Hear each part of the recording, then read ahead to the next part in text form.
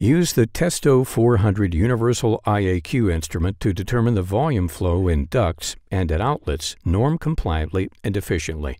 We're now going to show you how. First, in a duct. To do this, select Volume Flow Rate Grid Measurement as per DIN 12599 under Measure. Now the measurement has to be configured. With the Testo 400, this is especially easy. Simply import a stored customer, and all corresponding geometric data, measurement points, and the air type are automatically taken over. All data can, of course, also be manually adapted. For this application, we take a timed measurement at intervals of 3 seconds and with an anemometer. After the configuration has been taken over, the display shows the measurement depth of the first measurement.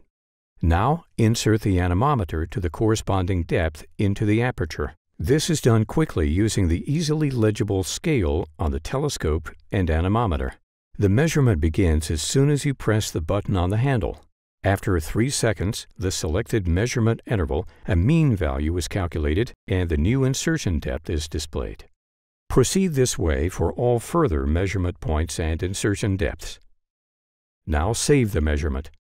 The Testo 400 also shows you the accuracy readings in addition to the measurement results. We're finished with the duct and carry on to the outlet measurement. You can quickly exchange the probe for a 100 mm vane and a funnel.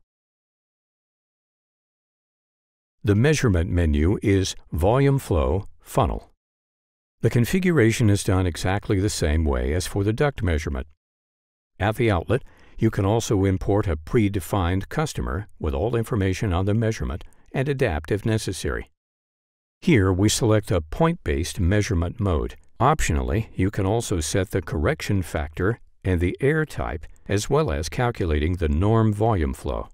After taking over the configuration, position the probe with the funnel at the outlet. Wait for the measurement value to settle. Press the button on the handle in order to start the measurement and record measurement values. Now click on Save in the Testo 400. What's very useful is the Testo 400 has an integrated camera. You can use it to take photos of the measurement location and of the measurement equipment setup for your documentation. Here you can see the measurement values for volume flow as well as the mean values for flow velocity and temperature. The report is now created as a PDF. Finally, you can send it as an email directly on site.